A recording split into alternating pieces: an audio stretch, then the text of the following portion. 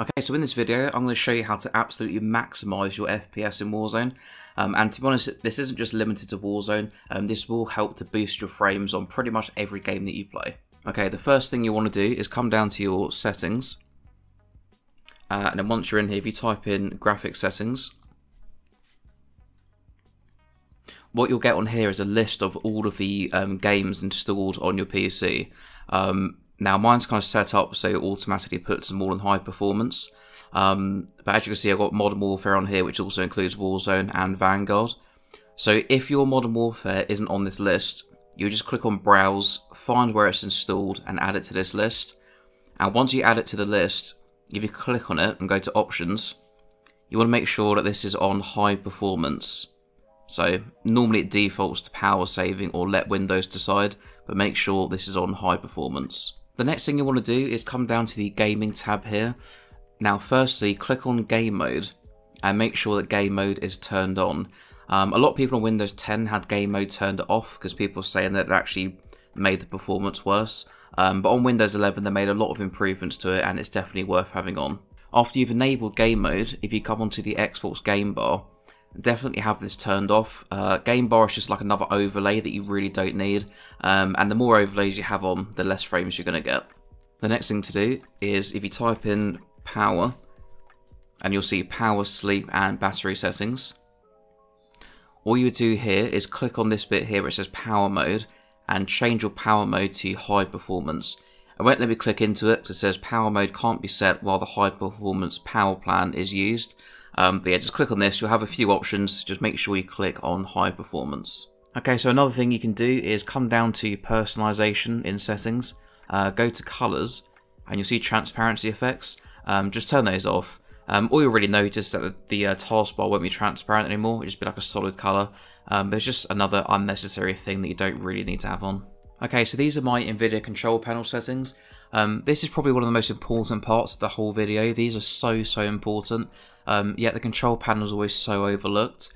So on this preview screen here, click on Use the Advanced 3D Image Settings, and then click on Manage 3D Settings.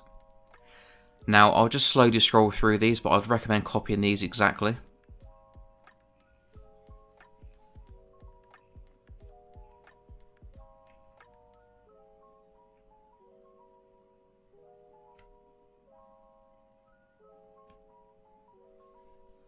So yeah, I would strongly recommend taking a screenshot of these, because if you need to update the control panel or you have to delete it and reinstall it for whatever reason, these probably will reset. So just take a screenshot or just refer back to this video.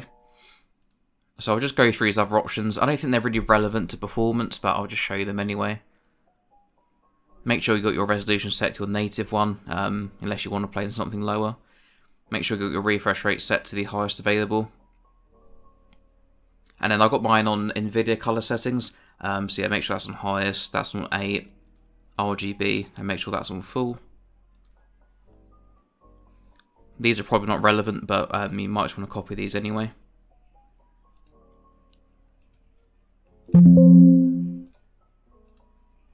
So desktop size and position, I covered this yesterday in the video I posted, but aspect ratio is probably the best one to use. It just means that when you're on a game, it will stretch out as much as it can to fit the screen without going over the aspect ratio of your screen. Because on full screen, it will always full screen it, but if it's larger than the aspect ratio, then your game will just go blurry. So yeah, just leave it on aspect ratio. And make sure scaling is on display, because if you put it on graphics card, then your graphics card will just be under more strain than it needs to be. So just leave that on display. Yeah, make sure you got your resolution set and your refresh rate set. If you have a G-Sync monitor, then I'd recommend having this on. Just enable G-Sync, and I've got it enabled for windowed and full screen mode. I'm only using one monitor, so this part doesn't apply to me. Using NVIDIA settings, again, not sure if they're relevant, but here they are. Make sure this is on full. And then again, NVIDIA settings on both of these, both up to 100. So you want to come to your GeForce Experience app, and when you're in here, all you want to do is come down to the in-game overlay and just turn this switch off, just disable it completely, and you'll probably save yourself 30 to 40 frames just from clicking this one button. If you're someone who's not really interested in recording your gameplay for content, then there's no point you having the overlay on. And if you don't use filters, then you definitely don't need to have it on. For me personally, I'm always playing for content and I use filters, so I have to leave this on, unfortunately. But yeah, you can save about 30 frames literally with a click of a button. The next thing you want to do is open your internet browser. I'm using Edge, but if you use Chrome, then that's fine. I think they work in exactly the same way. So if you go to the dots in the top corner and go to Settings, then click on System and Performance. I think in Chrome you have to click on the Advanced tab and then you should get this.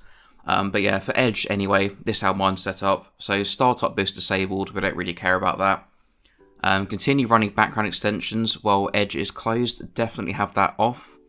And use hardware acceleration, have that off. So all this means is when I click the X to close Edge, everything will close, rather than things still running in the background. Efficiency mode, I don't really care about that. Save resources with sleeping tabs, I have that on. And fade sleeping tabs, I've got that on. So just in case you forget to close Edge, at least then you'll save some resources. So here's something that people don't really talk about, and that is storage space. And it does actually have a big impact on performance. So as you can see, my SSD is running at about 50% capacity. My hard drive is probably more at about 60% capacity, although I might clear this down a little bit. But yeah, the more clogged up your hard drive and SSD are, then the more sluggish your computer's going to feel, and you will probably lose frames because of this. So I'd recommend going in, just deleting any games that you don't play. You might find loads of temp folders, which might be like 100 gig, so just get rid of those. The easiest way to do this is with something called TreeSize. So I'll leave a link for this in the description. But once you open TreeSize, and if you click on Select Directory, I'll just choose my SSD as an example, so it won't take too long to scan. I'll make sure we start this as an admin, by the way. And then what it will do is it will scan my SSD, and it will tell me exactly where my storage is going. So yeah, let's say right here, Steam library 79 gig. I'll click on this little drop down. And then it still says 79 gig for the Steam apps folder, so if I keep drilling down, then yeah, I've got 2 games in here which are adding up to 79 gig. So if there's anything you don't need, then just delete it straight from TreeSize, and yeah, just free up some space. So this is just something quick and easy that you can do in Task Manager, and you'll probably see like a 10 to 20 frame difference in doing this. So all you do is right click on the game, whether that be Warzone or whatever game it is you're playing. It should automatically highlight the game when you right click. And then if you right click, set priority, and make sure this is set to high. Normally it will default to normal. When you set it to high, the game will just run so much better. You will have to do this every time you load up the game, unfortunately, unless you set up a script to do it automatically. So just one more thing in Task Manager. If you go to Startup and click on Status, just filter it so the enable ones are at the top. Just makes it easier to see them. So I've got my Lively wallpaper enabled and my LG hub for my keyboard and mouse. So when I turn my computer on, these will automatically run. But all these other apps, I don't need these to run when I turn my computer on. So any of these apps that you don't really need to run, just change them to disabled just to save some resources. So this is the last thing in Task Manager. If you go to Performance and then click on Open Resource Monitor, in here you'll have a breakdown of how your memory is being used. And you'll see something called standby memory. This sometimes might go all the way up to like 5 or 6, maybe even 7 gig of memory which isn't available for you to use. And it will make your computer run a bit more sluggish. So I actually have a task set up where this automatically clears it every 5 minutes. Normally, every time you restart your computer, your standby memory will be reset back to 0 and it will build up again throughout the day. It's quite complicated to set it up, so I'll leave a link to a video in the description. The guy makes it really easy, and I would recommend doing it. Now, the last thing I wanted to show you before I go into my in-game settings is the Players folder. So if you go to your Modern Warfare folder, within there you'll have a folder called Players, and in there you'll see something called Advanced Options. Now, I've just got my folder pinned here, as well as the Vanguard one, just to make them easy to get to. But if you click on Advanced Options, now in here you'll see version 1, we're just going to leave that. We're only going to be paying attention to the memory scale and the worker count. Now the memory scale, I've got mine set to 0.85. This will take a lot of trial and error to get like the perfect number for you, but for me the sweet spot is 0.85. So what I'd recommend doing is starting this off at 1.2. Take a note of what your frames tend to sit at. Just make a note of what they dip to and what they peak to. And then just gradually work your way down until you kind of find that sweet spot. Your frames are like nice and high and consistent. With regards to the worker count, this needs to be set to half the amount of physical cores that your processor has, your CPU. So the way you would check this is you go to Task Manager, go to the Performance tab, then under CPU, you'll see something here, cores. So I've got an 8-core processor. So for me, I need to halve this number and set my worker count to 4. A lot of people say you need to set it to exactly what this number is, but that is incorrect. And people also say that you should set it to the logical core processor number. This logical number, just ignore that. So if you have a 6-core processor, you'd put that to 3. If you've got an 8, set it to 4, and so on. So moving on to my in-game settings, under the display tab, I've got display mode on full screen. I'd always recommend using full screen. Select your monitor and your graphics card. Put your refresh rate to the highest one available. I play in 1440p, but obviously if you have to drop this resolution down to 1080p, then you would gain a lot more frames. But personally, I just like to play in 1440. We've got dynamic resolution off. You could turn this on if you wanted to. It kind of helps keep your frames consistent, but I've never used it. Aspect ratio automatic. We've got VSync disabled, although if you do start seeing these screen tears, then I would recommend turning this on.